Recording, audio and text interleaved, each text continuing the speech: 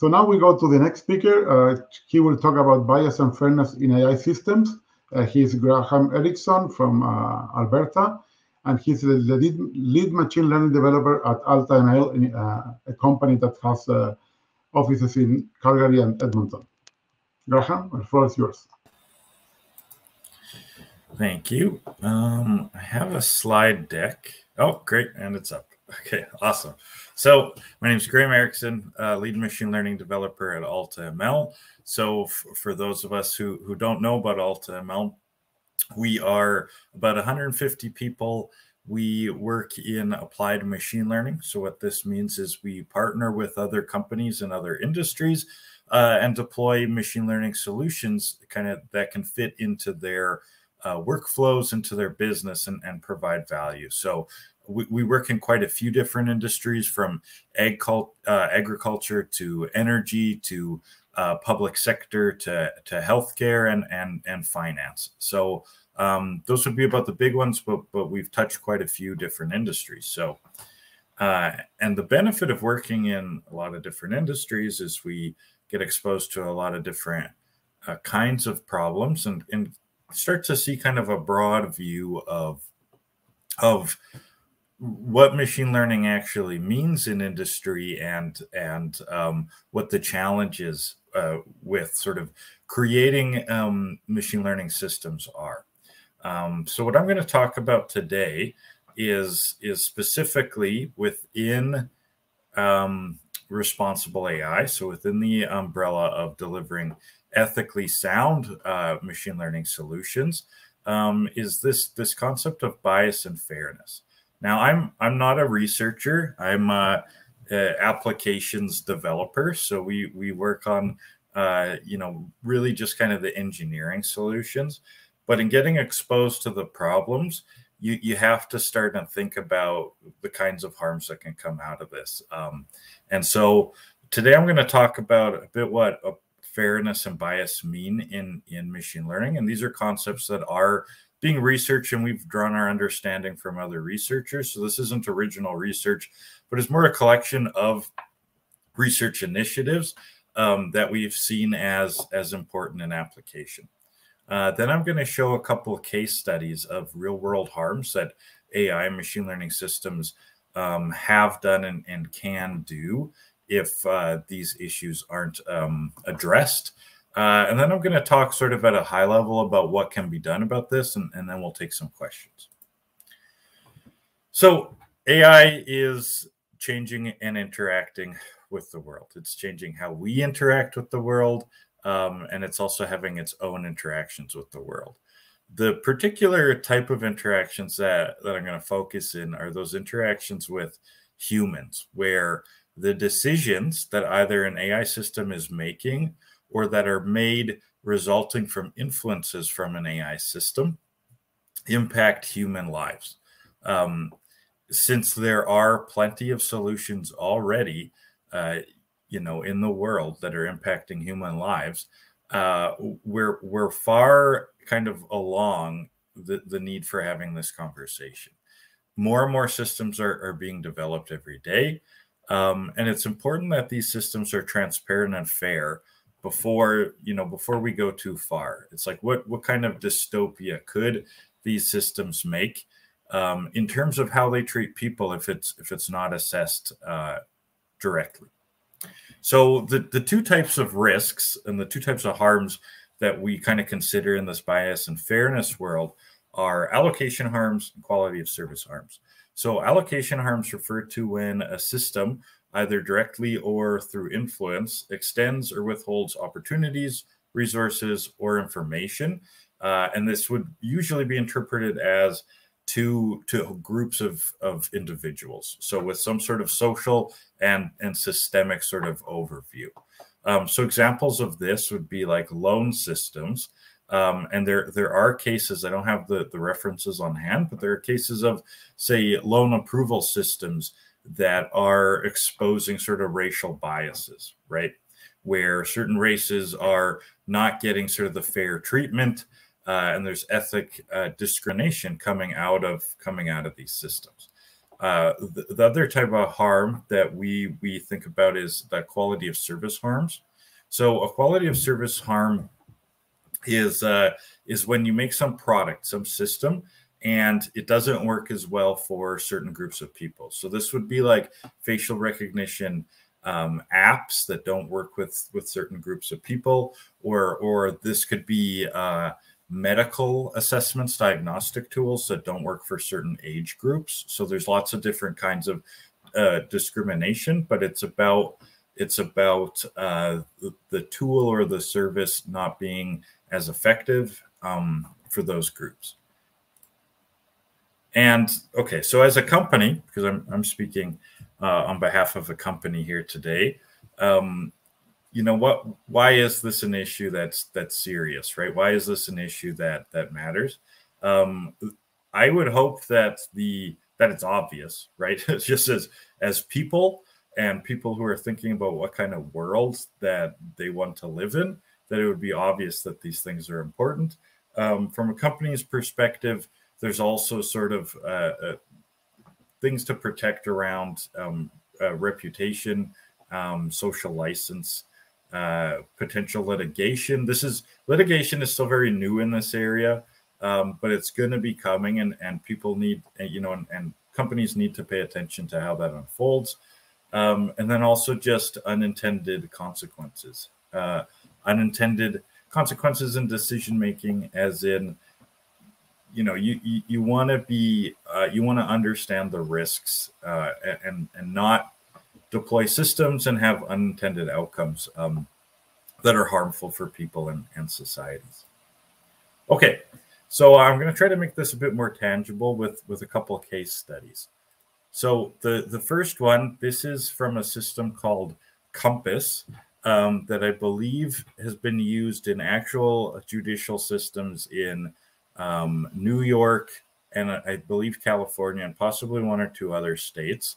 And it's a system that basically uses historical statistics to predict which criminals are likely of reoffending. Okay, so they actually, and as far as I know, and there's the citation there for those of you who want to dive more into this. As far as I know, the idea is that it generates these statistics that are then used for like surveillance and parole policies. Now, a study from 2016 showed, though, that the outcomes of this system had errors that were disproportional dependent on the race of the individual. So Black defendants from the study were identified as being misclassified as high-risk offenders, and thus having more surveillance, more than twice as often as white defendants. And white defendants were getting grossly misclassified as low risk. And why does this happen? This happens because the data that it's being trained on, the data that it's looking historically, is biased, right? So we're coming out of a world where there's systemic racism within the surveillance policies. So the data that's being used historically to look at has that bias already. So there's a sampling bias in there. You apply some kind of statistical learning, you end up with a biased model. Models tend to try to exploit patterns. So if there are sort of discriminatory patterns and biased patterns in that underlying data, the model is going to exaggerate those. Then being used to guide sort of those decisions around real world actions, that would result in even more biased surveillance, more biased data, and future systems would have even more exaggerated biases. So this whole phenomenon in this example basically turns into racial profiling at scale, like at a statistical scale, with a feedback loop. So the question might be then, someone might kind of think, well, why don't we just not include race in the modeling?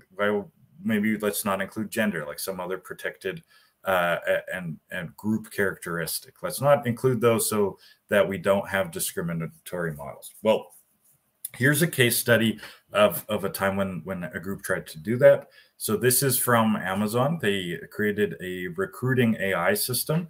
So they wanted to automate and speed up some of their recruiting initiatives in their hiring pipelines. So what they did is they looked at past hires. They took just the text from the resumes, and then the label they took as, did we hire them or not, right? Like, were they successful in the company? And they intentionally didn't include demographic information. They did not want the AI to know things like race and gender about the individuals. And the idea was, well, if the AI doesn't get exposed to those characteristics, then it won't be able to be discriminatory. Well, that's not true, because there's more complex systems at work here in the variables and in the interactions between the variables. So tech companies, notoriously do have problems with hiring fairly with respect to gender. So their hire splits, especially in technical positions, don't show representation across gender. This is a fairly well-known observation, and it's a complex problem. But if Amazon was going to use their past hiring results, which have these gender biases in it, to train the models, what would happen? So even without having the gender labels explicitly in there, the fact that the underlying patterns had those biases, the underlying data set had those biases, meant that the AI could naively learn those biases as well. So the bias came from variables that tended to correlate with gender, and the model taught itself those sort of patterns and actively discriminated against female candidates. So it would pick up things, words on the resume that were most likely to be associated with female applicants, like certain colleges that were more likely for female applicants to go to, or certain extracurricular activities. Even things like, I think, a women's chess club was something that they saw as a feature important. So removing the protected variables, removing that demographic variable, doesn't necessarily result in a fair model. So what we learned from this is that there's proxy variables. There's complicated variables that interact with your demographic variables. And so you can't just remove the demographic variables and think that that's okay. Context matters. Just because the statistics of your data set say something doesn't mean that reflects, a sort of a social justice or a fairness or sort of a bigger global picture. Data often comes with collection biases, and reflecting on sort of the context and the meaning behind how it's collected is important for kind of understanding these relationships. And then equity versus equality. So just because something seems distributed equally in a very local setting doesn't mean it's actually equitable, as in kind of fair on a more global historical and social sort of setting. So what can we do about this? So this is where we've been looking into and taking advantage of a lot of the work out there to come up with sort of high-level steps about how companies should and can sort of approach problems. So the first thing is to flag when a problem has risks of ending up in one of these harms categories, and then kind of do a three-step. This is our kind of high-level pop science three-step method: identify, explain, mitigate. And luckily, a lot of the toolkits out there sort of fall into these categories as well. So identify, that means pick your protected variables that you're going to investigate and explore and kind of data mine and show where the biases exist in the data set. So identify those biases and how they interact with your data set. Explain, so that's use explainable AI technologies, XAI, things like SHAP and LIME values, to show how the model could be exaggerating and show the effect that the biases are having on the relationships in your data. And then mitigate. So during the actual training, set up constraints, set up training restrictions so that the model doesn't exploit those complicated interactions, and instead makes predictions with respect to some fairness targets. So don't just optimize for accuracy, optimize for fairness across groups, optimize for some accurate value, but with respect to fairness. So the open source toolkits to assist in that we've identified at the time that we kind of did this research, which was a couple of years ago now, but these still seem to be pretty important. So these are the 3 toolkits we found. FairLearn is a Microsoft-backed open source toolkit. This is probably the personal favorite right now, as in it's pretty easy to work with. And they actually have another repo called RAI Toolbox. I believe in pip it's RAI Widgets, which gives you access to some easy to spin up dashboards for interacting and visualizing your models with respect to these fairness techniques. AI Fairness 360 is an IBM-backed open source one. It has a lot of different fairness metrics. So those are things for analyzing fairness and bias within an ML system. It's got some really nice tutorials as well, and then some mitigation algorithms. And then Google has this back tool called What If, which is very specific. It's all about counterfactual reasoning, and it's primarily a dashboard tool. But it fits very nicely in that explainable AI, so that explain part, where it lets you observe how changes in features will interact with predictions. So this is where you could set up things like changing the demographics of an individual and seeing how the predictions change. So I don't have a lot of time yet left, but I really don't have too many slides here. So I'm just going to quickly highlight examples of those 3 categories now, the identify, explain, and bias. So identify means diving in and explaining via metrics or visualizations what those interactions are. So some example metrics would be demographic parity. So what this means is, this is for analyzing allocation harms. Do your predictions have some kind of do they take on a conditional distribution based on the demographics? Like, are we predicting at different rates compared to the demographics? And then what's also important, though, is there a big difference between those two? And we could optimize to make this fair. Likewise, something that's always useful to look at, though, is error rates per demographic. So it's not just, are we allocating predictions with some respect to some fairness, but are the errors allocated fairly? That's a really important concept too. And so a lot of the metrics then from these toolkits can assist in, okay, I've identified my variable, going to assess it with respect to these and go from there. Explainability. So this is a topic that really deserves its own talk. Explainability in AI services a lot of the aspects of responsible AI. But with respect to bias and fairness, it would be, hey, let's look at the predictions with respect to our proxy variables or our protected variables and kind of look at the interactions. So, for example, there's a big spike here with older ages, kind of a disproportionate to the other patterns. And the probability it's mapping is the predicted probability of someone leaving the company. So is there some kind of discrimination happening to individuals above 40? This could be for this company, this hypothetical company, that there could be something there.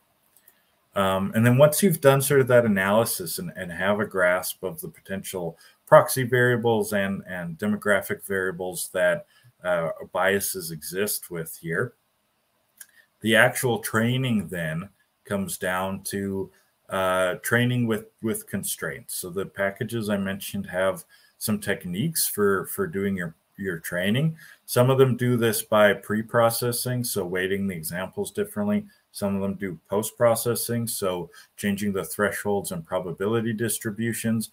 And then there's a few techniques that actually do the training differently. So have some cost function and then have kind of a regularization technique that ensures that there's an additional constraint where the predictions need to equal out across groups. And so that's the talk. I hope that there was some new information. I know it was very superficial and high level, but I'm happy to take some questions now. Thank you, Graham, for the talk. We do have some questions from the audience. I just would like to mention that there are other biases that are not the main ones like in data, but some biases can come from the model itself and also from the feedback loop between the people and the system. So, so the first question is, how can we properly distinguish between ethics and bias in AI?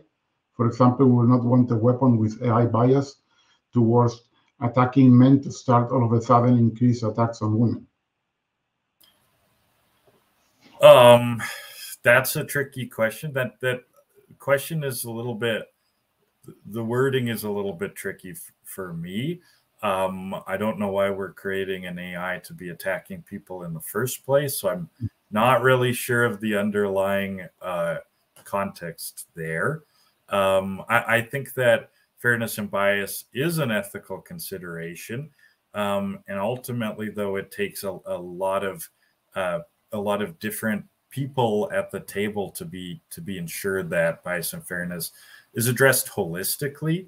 So like diversity really does come to play here. It shouldn't be just, you know, myself sitting in a project and making the calls, but it should be, you know, everybody coming together to assess the risks and having a diverse team.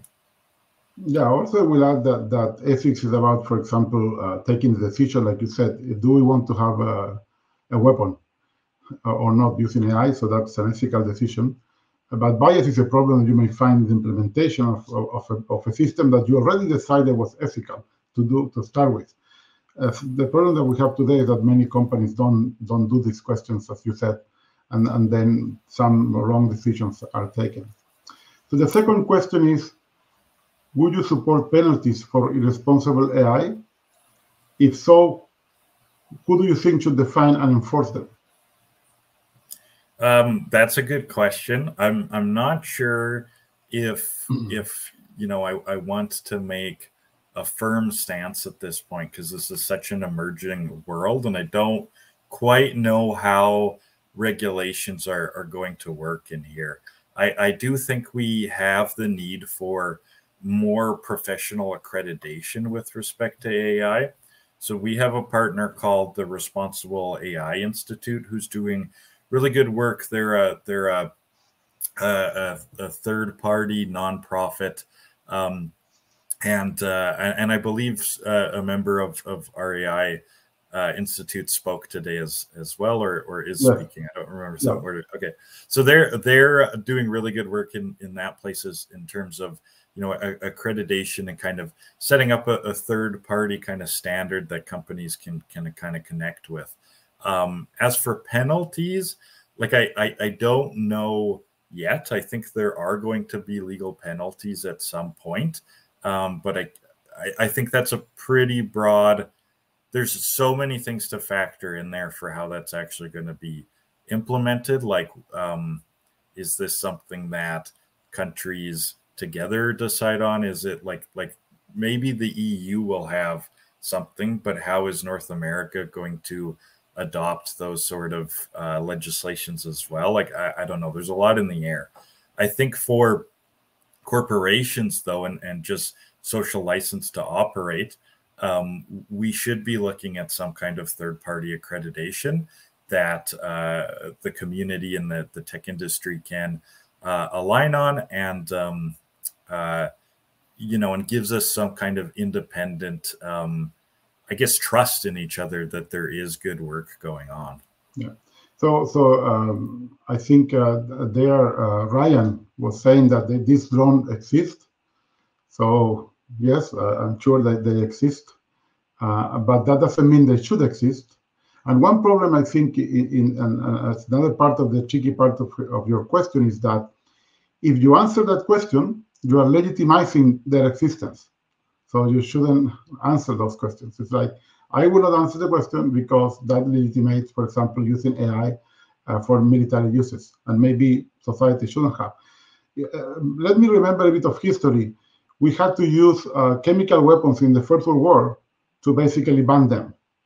Then in the Second World War, the US used atomic bombs, and then we banned them.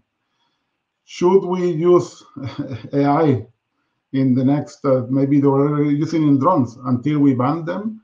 So I think we are just repeating the history of humankind that we don't learn from history. Another thing that I think we'd like to mention before I finish, Graham, is that bias is very tricky to measure. And for example, I don't know if you read the work from Cynthia Rudin and her team, that after this compass example showed that really the bias was not a racial bias, it was age bias. And then there was a correlation between age and race, and then it looked like it was a race bias, but the initial bias was on age. So basically, there are many times that these features are correlated, and then it's very hard to know which one is, as you said, the cause of the other one. So where is causality there? So there is a last question from the audience. We can take it, and we will finish with this. So don't you think we should be more concerned at looking at causality in our data sets rather than explaining outcomes? Graham, what do you think about that? Yeah, I think that would be great. I'm wondering if there's a bit of a I'm wondering if this is a bit of a leading question, and that Jonathan, you're thinking a lot about causal inference and research in causal inference. I'll say that industry, for whatever reasons, and you probably know this better than I do, but for whatever reason, industry's behind in adopting causal inference and causal probability in their systems. I'm sure there are examples, but I'm seeing it a lot less than frequentist approaches. So that's not really an answer, but it is sort of the setting that we're working in. I personally have been always interested in sort of Bayesian statistics and how we can improve these techniques. And so I think that causal inference and sort of causal reasoning about systems probably does make a really good fit and complement into how we're approaching explainability and transparency. I think ultimately that's what industry and what a lot of our partners want. We're just still kind of on the road to figuring out how that should actually work and how that'll look like. Yes, so thank you, Graham, for your nice talk. And now we will go to the next speaker, the last one. Thank you.